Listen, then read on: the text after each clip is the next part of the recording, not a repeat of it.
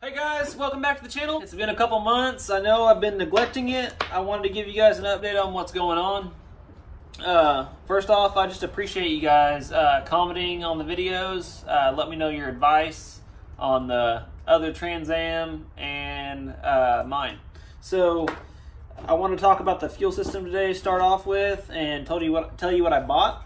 I bought a 20-foot TT Racing 6AN braided hose with the ptfe liner inside of it. Came with 10 hose ends. I got 2 of these bad boys, 2 of these, 2 of these, and 4 straight fittings. I used all the 4. I used 6 fittings total, so I used 1 of these, 1 of the 90s, and then 4 of the straights. So there's been a couple ways I've seen this done, and I wanted to try to make it cheaper. And you're definitely going to spend less money than me if you follow this advice, because I had to spend some extra money to figure out how to do this right. So I bought that kit. It was 120 bucks off of Amazon. It's not on Prime anymore, but you can get it on Amazon. There's a lot of different off-brand kits out there. I liked this one. It works. I mean, everything went together. I didn't snap any fittings. Everything seems to fit tight. I haven't pressure tested anything yet because I don't have the wiring harness 100% done. Anyways, so first things first, when you go to cut the line, I use these Cobalt cutters right here, these cable cutters. They were like $13, I think. Maybe a little less, but probably $13 with tax. So what I did was I wrapped where I wanted to cut with electrical tape, and I just crimped around it and then snapped it off. And so basically that's what it looks like after you do that. So what I do is I take a little screwdriver. This is actually a flathead, little snap-on one they give you on the truck. And I didn't use this one, but I used just a regular Phillips head, small one, and just kind of waller the hole out a little bit just to stretch it back to its shape. I'm not applying a lot of pressure and actually stretching it. I'm just forming it back to a circle. And then I take this end of it, you get in between the ptfe and the braided fuel line, and you have to give it some space for the collar. So this is what we got. If you notice, these ptfe fittings are just a little bit different than the rubber braided hose. So this is what you get. Got that little collar on there. Okay, so I'll show you how this works. I'm not actually gonna put it all the way on there fully, but you have to spread that out right there because this collar needs to slide on there. And you push that, let's see, yeah, push that collar. There we go. You can feel it bottom out. Bottoms out right inside there. And then,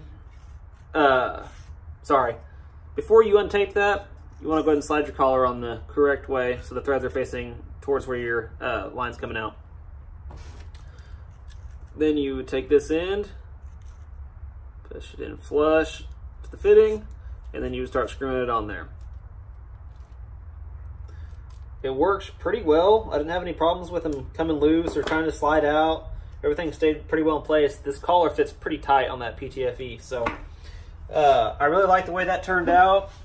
So I haven't pressure tested it like I said, so I can't give like an official review if you guys should go out and buy this. I will try to update you when I do pressure it up. As far as the fittings go, they seem like they're pretty good quality.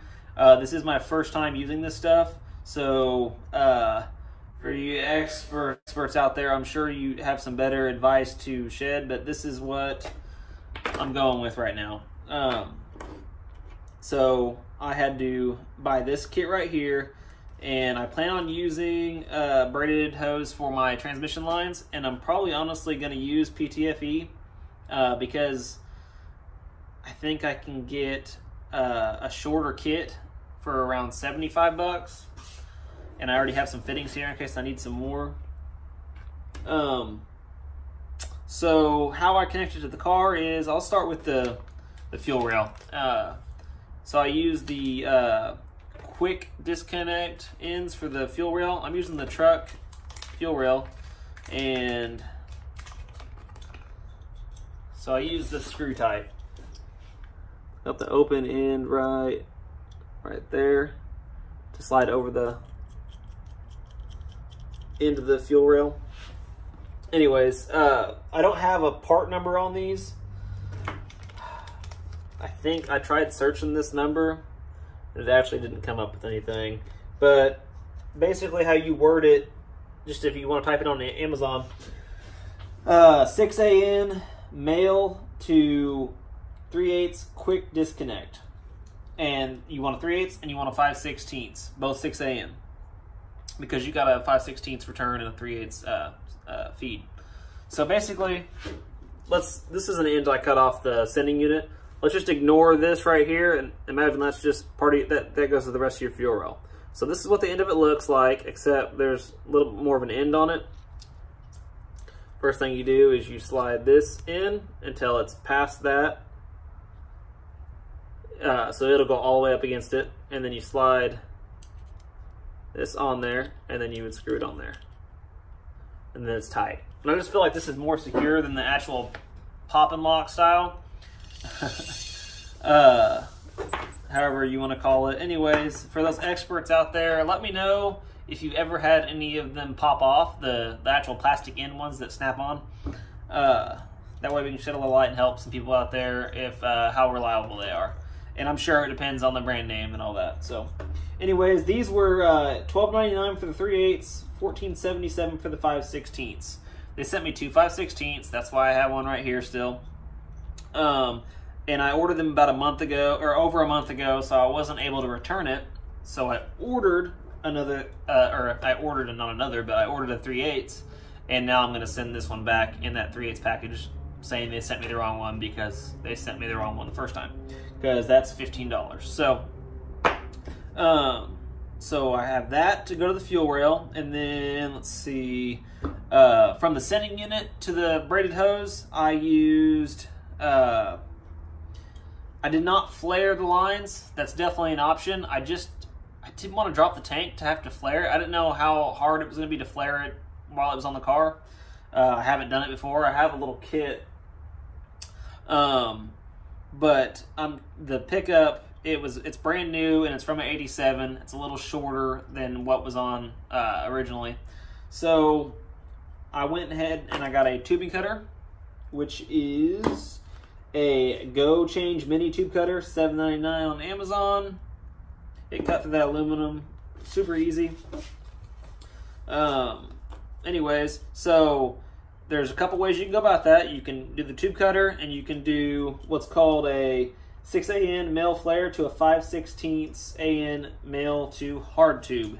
That's how I searched it. And basically what I did was, I didn't know what size the return was. The return line, the return line on my pickup, my sending unit, sorry. I don't know why I keep calling it pickup. I guess maybe I feel like that's what it's called when it's a carburetor. Anyways, so this is what I cut off. If I would have had this tubing cutter before I ordered all my fittings, I could have cut it off, took my little Harbor Freight mic, and mic'd it. So this is what you guys can do. I don't know how it changes with years, and if you're doing this on a different project that's not a Trans Am, so just put the mic over the end of the tube that you're actually going to be using the compression fitting on. And so right here I got it on inches, and I got 0.31. Here, I'll tighten it and show the camera here. 0.31. So if you can get on Google and Google what that is in the fraction. I have like a little chart. So 0.31 is 5/16, and that's why that 5/16 fit on there. Anyways, 5/16 is not the size, or sorry, is the size I needed. I ordered two fittings. I ordered a 5/16 and I ordered a 3/8 for the hard tube. And basically, if I want to later down the line make my return a 3/8 instead of 5/16, I can actually use the 3/8 line that's provided on that sending unit. I think I saw LSX Matt do that. He used the 3/8 return on his because he was running the supercharger, and way more fuel pressure than me. So maybe down the road I'll use this fitting. This fitting was, I don't know if I already said it, it was $10.77 on Amazon.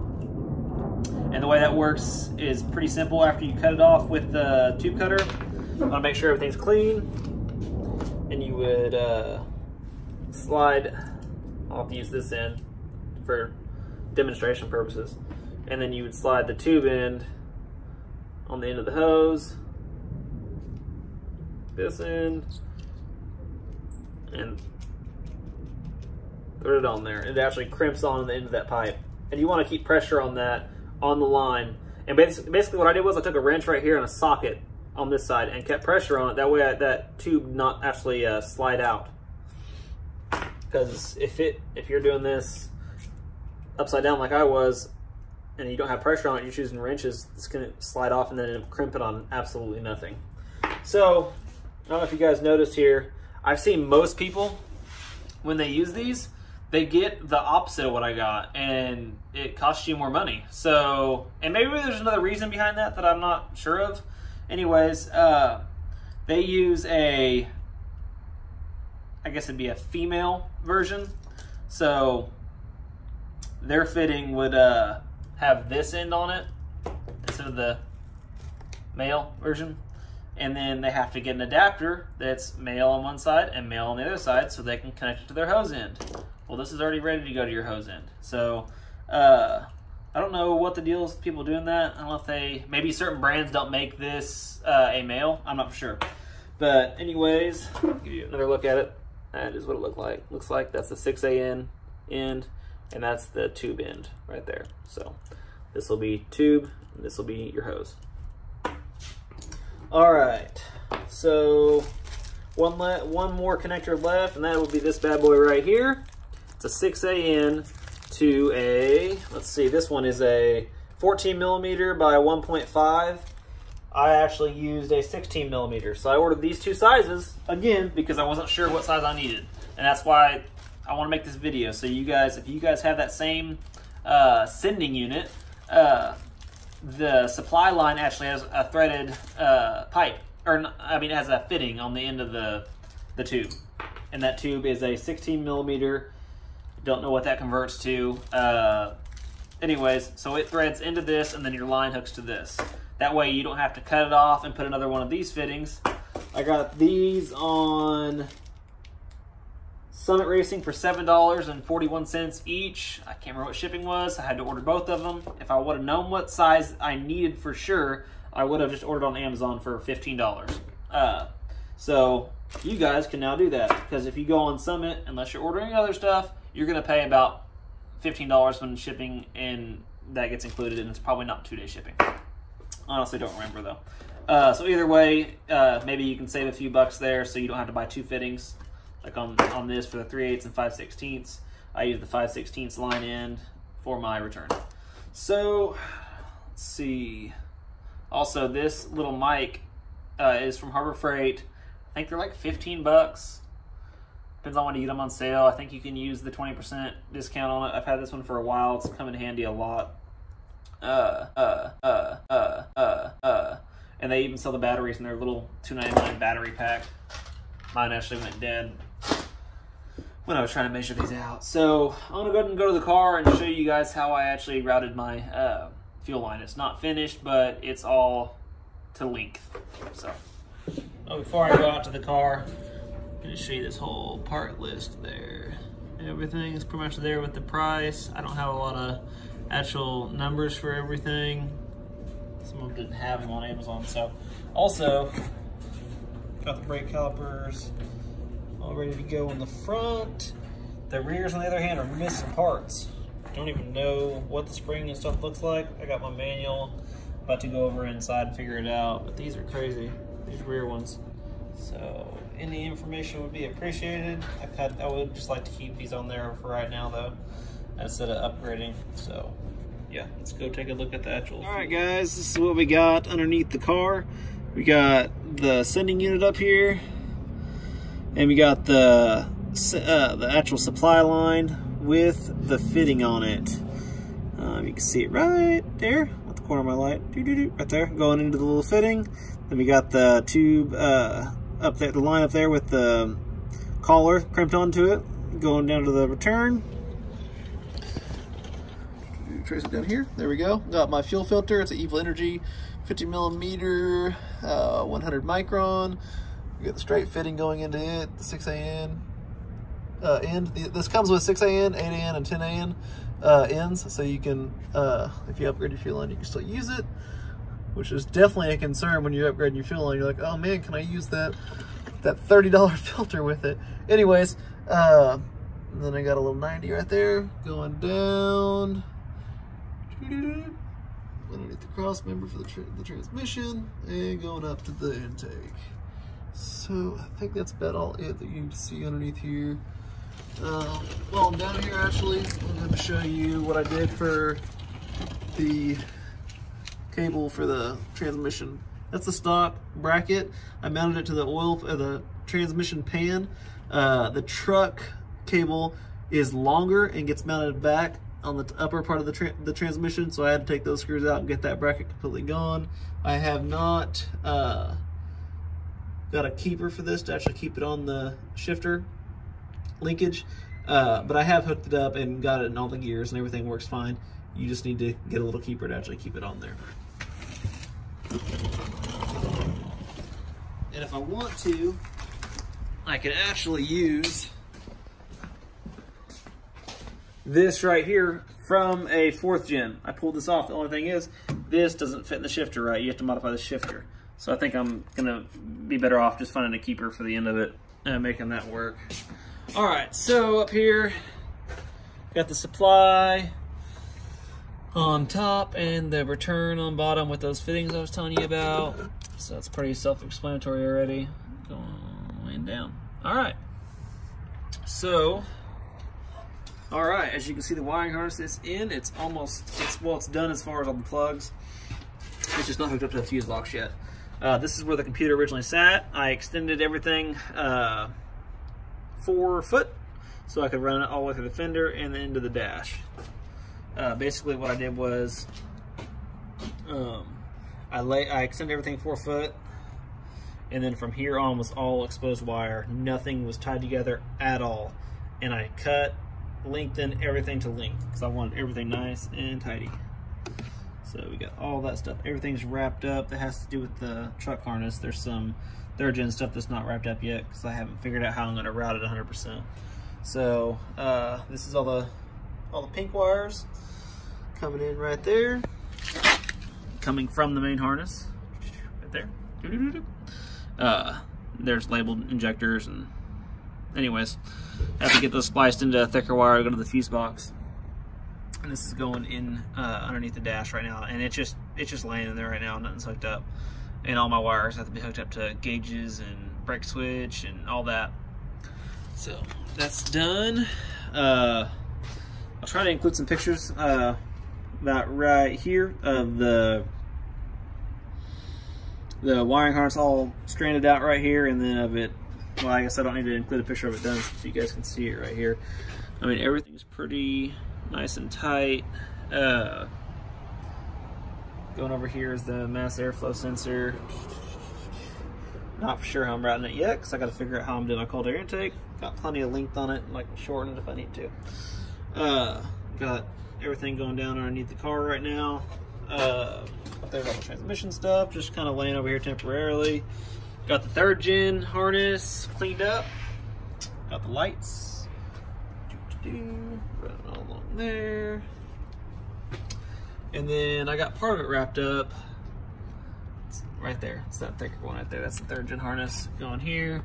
That's going to the windshield wiper motor, stuff like that. AC stuff coming down to the starter. Don't have the ignition wire hooked up yet because I don't want to accidentally crank it over. Anyways, I got these wires ran to the battery because I'm gonna put my fuse box right here. I want to show you guys what I'm gonna use. This is about my 3rd time doing this video. I kept recording it in the phone view instead of like the actual side view. So, where we got? Oh, right here. Here we go. So this is what I'm using. it's already all there, ready to go. I got all the terminals right here to wire it up, just like I did on the LT1 swap, except this is, I don't have to go out and buy separate relays and all that. I mean, I have to buy the actual relays, yes, but it's all one piece. So, and it looks really nice. Got a nice cover on it. You've got a bottom cover, so the only cables you'll see is some wrap coming out of right there. This is what I use on the harness. Here's whole Chicago Electric. I used all different sizes they had. They had 3 different sizes. I think it was like 14 foot for this, of course. And as the sizes got bigger, the lengths got shorter. I got 2 bags of each one, and then today I went and bought this. So a total of 7 bags, because there's 3 different sizes. $2.99 or $1.99 each. Super cheap.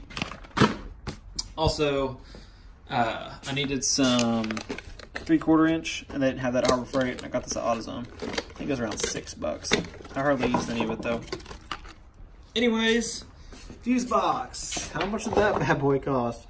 When I was doing research on this, I was trying to find something like this, and everyone's like, oh, they're $200 and blah, blah, blah. I don't know what all that entertained, but Amazon, MIC tuning, 12 slot relay box, fuses, $11.49. So, I'll show you where I'm gonna mount this. Probably have to get some spacers. I got my ground right there. I'm probably gonna mount it just like that. I think that'll look pretty good. Anyways, that's enough of that.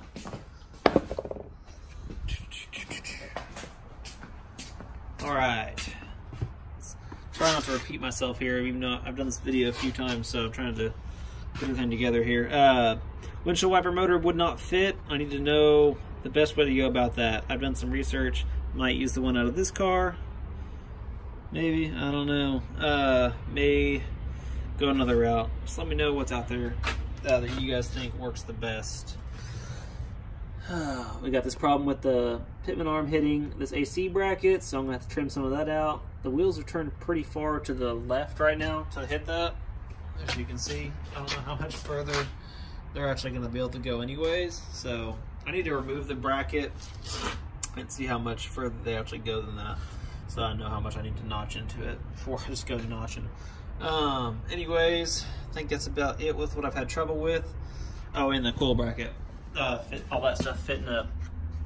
I just put some washers in here, trimmed that off so this actually can come out of the socket and scoot over. That's not permanent right now. That's just the way I made it work right now. So obviously I could put another hole there, thread it up, all that. Don't know how I'm gonna do it for sure. Polish that bad boy a little bit. Looks a lot better, a lot cleaner. Having hood clearance issues with this piece on there.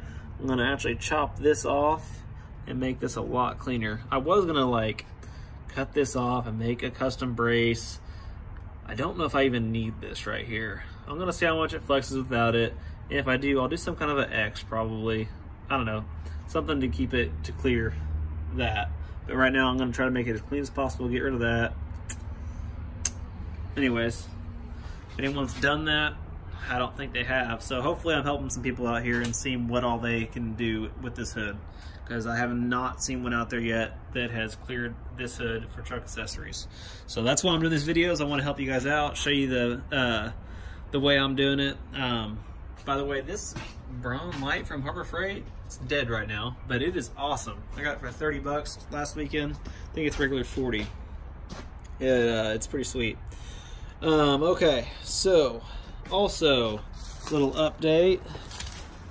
Got the Trans Am, and we got the new pickup. So now I am a proud owner of 2 LS's. I have I got this 2004 SS 6.0 high output truck about a month ago. Honestly, I was not looking for an SS at all, but dang, I saw this and I went to look at it and could not walk away without it. So, anyways, the reason why I got it, I didn't need a new truck. I have a work car right there. So here's the deal. right now I'm in Oklahoma, and in July, or let's just say from July 2018, or July 2017 to 2018, my wife has been looking for a job at Universal Studios in California. I told her if she got the job, we'd move out there. So, well, she's out in California right now. Started a new job at the end of, was it the end of July? Yeah, at the end of July she started a new job. So she's been out there for 3 months. I wanted to add this in the video. Kind of forgot about it when I was talking about the whole California thing. But when I was doing my K-member video, my wife was actually still, or when I was doing my K-member, my wife was actually still looking for a job out in California at that time. And if you notice, it's about 11 minutes in the video, I believe it is.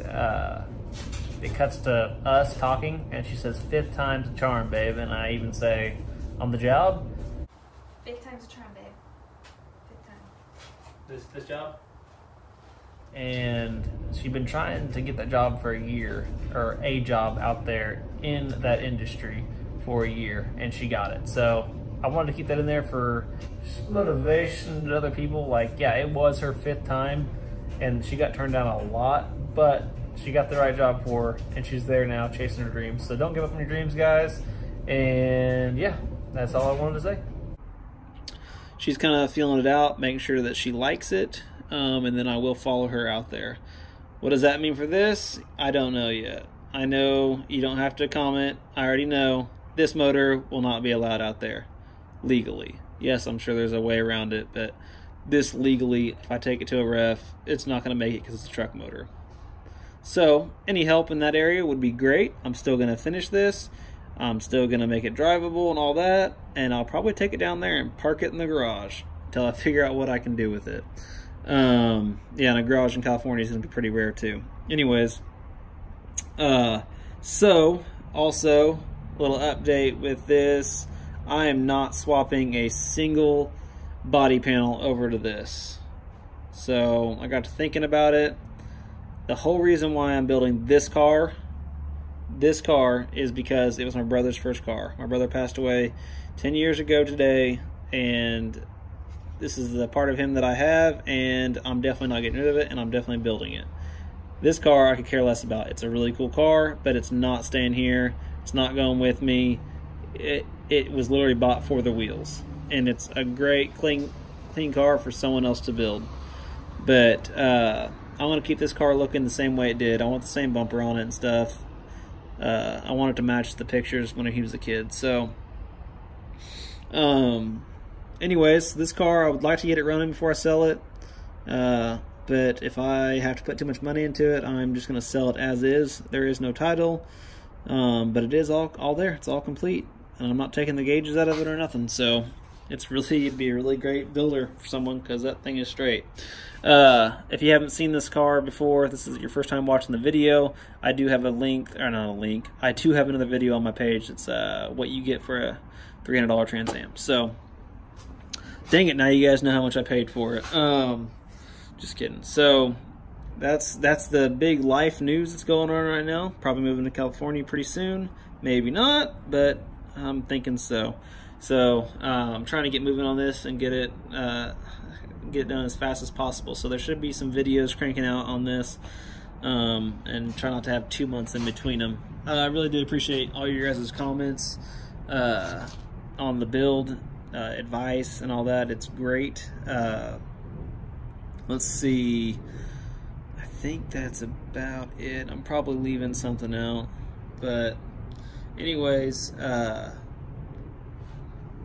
think I said in my video, no one did comment on this. I do not know a lot about those TPIs, tune port injections. I don't know a lot about them, so I know right now whenever I hook it up to the battery and I turn it over, it's getting somewhat of a fire because it's backfiring out of the intake.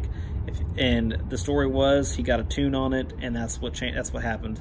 Something happened when he got a tune. He replaced the fuel pump, checked the timing, and could never get it started after that. So if you guys have any advice, maybe something that could have went wrong on the tuning, maybe it's something I can actually fix. So maybe it has to be all computerized. So anyways, It's enough jabbering. If you guys like what you see, hit a thumbs up, subscribe. There'll be some more content out there for you. I'm just trying to get my way through this, helping some people along the way with some people helping me. So thanks, guys.